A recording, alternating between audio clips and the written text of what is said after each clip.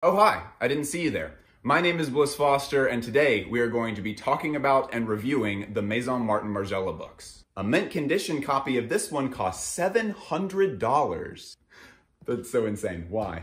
Maison Margiela is a brand that induces an obsessive tendency with people. I don't think it's hard to imagine that has definitely happened to me since I am creating a 60+ part series about the brand. But even beyond that, when I didn't have a YouTube channel at all back in like 2013, 14, 15, I spent an enormous amount of my discretionary time poring over images of the Maison, trying to figure out the mystery behind these clothes, because that's what it looks like, right? Especially the beautiful photography that surrounds this brand. There seems like there's something to unlock behind this, that there's a mystery waiting to be uncovered. And anybody who has fallen into that black hole on the internet, searching around on Tumblr and Pinterest looking for old pictures from the brand, you've probably come across the fact that there are lots of books about Maison Margiela. And if you've done any more digging into that, you've probably found out that a lot of them are exorbitantly expensive. So today, since I have recently completed the collection of all of the actual official Maison Margiela books,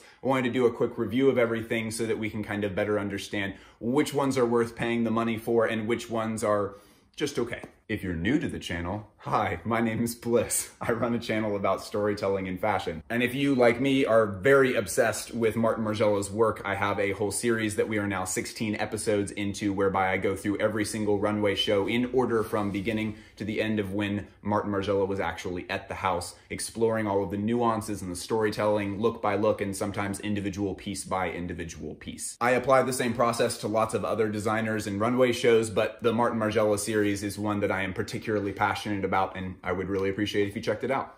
Also, if you really like this content, you should support it on Patreon. The Margiela episodes in particular have extended versions for many of them, and those extended versions are only available on the Patreon. You also get to join the Discord group, which is the single best fashion community I've ever been a part of on the internet. Let's look at some books. We're going to start with what I consider to be the single best picture-based fashion book that has ever been created, or at least the best one I've ever come across. And that is the Margiela 20th Anniversary Women's Collections book. Without this book, the Margiela series that I create literally wouldn't be possible, and I strongly encourage anyone who is into the brand to find a way to get a hold of this book. Fortunately, it's incredibly cheap, especially considering that it's a fashion book. I've seen these available for $30 before. Essentially what this book does is it goes collection by collection and has a page to 2 pages of very in-depth explanation for the concept and the execution of each individual runway show. They have lots of specific examples of the way that certain garments tell the story of the concept that they were going with that season. Margiela was directly involved with the exhibition, and he gave a lot of the information about the specific looks and collections himself, and so we must assume that to some degree this is kind of an indirect, quote, voice of Margiela telling us about these things. I don't know how to recommend this book enough. It literally is the single best one that Margiela has ever come out with. It is worth getting. Go buy it. Book number 2, the Maison Margiela book by Rizzoli. This book is another one that is perfect for what it's trying to do. This is essentially a picture book. It's over 350 pages that are mostly very high quality photographs of the Maison's history while Martin was there. It's gorgeous. It also includes some articles and some essays by people kind of pontificating about the Maison. Those articles are great, but for the most part, if you're getting this book, you're getting it for the pictures. This book I've almost completely torn apart because I've been scanning it in for the Margiela series. I promise when this book comes, it is beautifully and very securely bound. It's another one that can usually be found for under 50 bucks. If you really love fashion coffee table books, this one is beautifully bound and the content of it is the best one that's out there. Book number 3, Margiela, the Hermes years.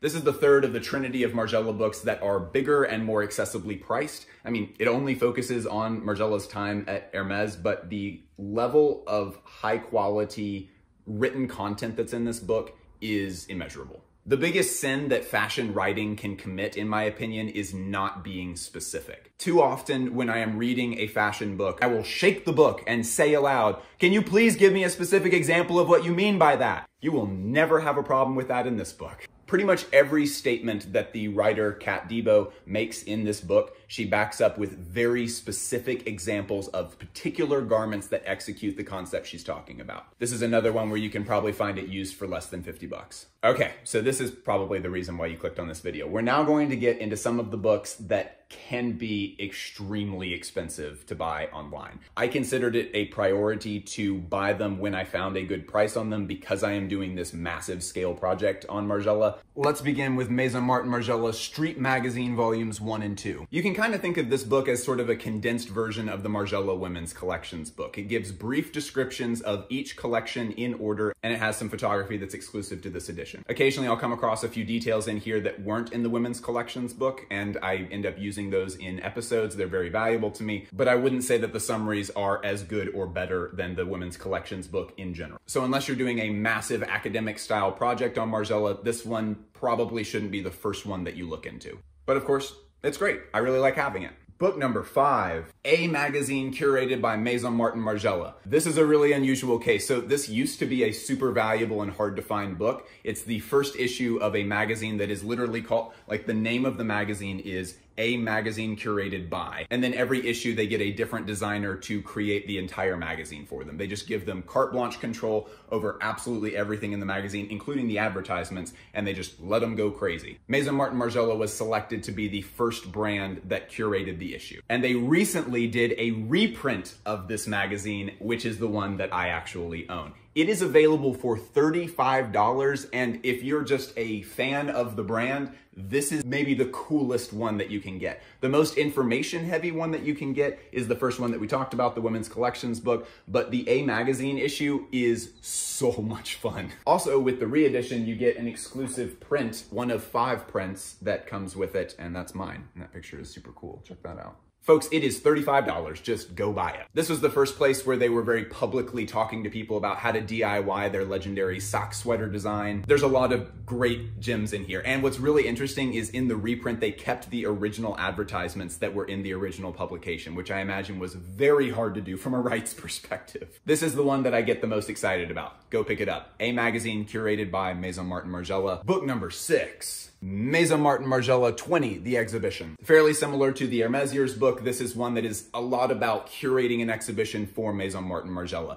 This also is written by Kat Debo, who is the curator for many things involving the Maison, and she is a brilliant writer. The essays that are in this one are also really, really good. There's also some exclusive photography in them. That's really the only reason you would get these in the first place, right? Is that the writing is valuable and there are photos that you cannot see elsewhere. This one, the writing is superbly excellent and there are definitely some really interesting photos in there. I found this one for a little over $100, and while I can't say enough good stuff about Kat Debo as far as her curation and her writing is concerned, I don't know if for a person who is not doing a full-on project about Maison Margiela, I don't really know if that's worth $100. Moving right along, Magazine B, Maison Margiela. No relation to A Magazine. This is one that I found for like $20 back a year ago when I first started the Margiela series, and since then it has shot up in price and it's now like $150. Very strange. The approach of this one is really different than all the other ones. It's almost like an extremely well-executed fanzine. There's interviews with major retailers that have carried the Maison throughout the years. Really, this is kind of an excellent single way to get introduced to the Maison in general. Some of this goes outside of the realm of what I consider to be part of my work with the Margiela series, but as far as a magazine doing this as a project, it's really well executed. This doesn't feel like it's trying to give you some sort of objective 30,000-foot view of the Maison. It feels very personal and kind of like someone is making a magazine homage to the brand. It's really good. I like it a lot. Okay, final book. I'm not even really sure what to call this one. The actual box itself says CREME Maison Margiela edition 2008 issue number 9. As far as I can tell, CREME as a publisher doesn't exist anymore, but either way, this book is absolutely incredible. The book contains about 450 pages of information and imagery, and then over 250 pages of blank pages to celebrate Martin Margiela making everything kind of white and leaving lots of blank space. But the actual images that are contained within this book are super duper important. A lot of these are from the original lookbooks that they gave out to the press and to buyers during the original runway shows themselves, and those images are incredibly difficult to find. There's a few of them that are floating around on like Tumblr and stuff, but having a large collection of these that are labeled and that have the words and stuff, that's, I mean, without going to Sotheby's and spending thousands of dollars, this is kind of the only place to get it. A lot of the imagery that's in here is the same stuff that Kanye briefly posted onto his Instagram a number of years ago when he went to Sotheby's and bought a bunch of the original Margiela catalogs from them for many thousands of dollars, I'm sure, and then posted just grainy phone pics of them to his Instagram and then deleted them and then never used Instagram again. This has a lot of that stuff in it. It also includes a really good interview that's been broken into multiple parts with CREME, where the Maison responds in their traditional format, which is via fax and using the pronoun we instead of I. This is the only one in this stack that I don't actually own. It was very, very generously lent to me by someone who happened to find it for $10 at an estate sale. Mind-blowing.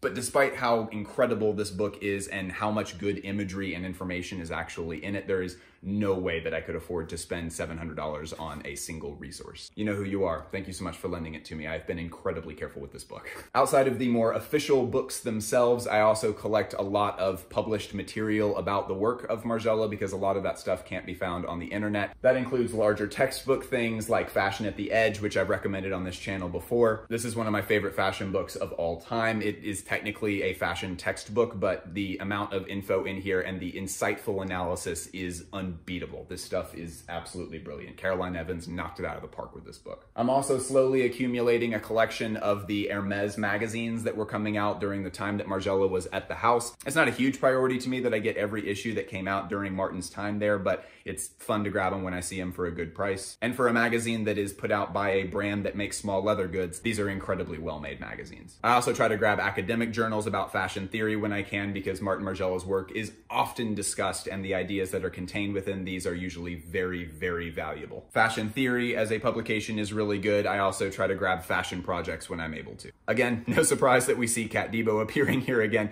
Kat Debo is the reason why many of these books are so incredibly in-depth and so well executed. Thank you so much for joining me. If you like this stuff, you really should go check out the Margiela series. I'm incredibly proud of that project and I can't wait to continue with the next video in it. You should also go join the Patreon if you really love this stuff. All love. I'll talk to y'all later.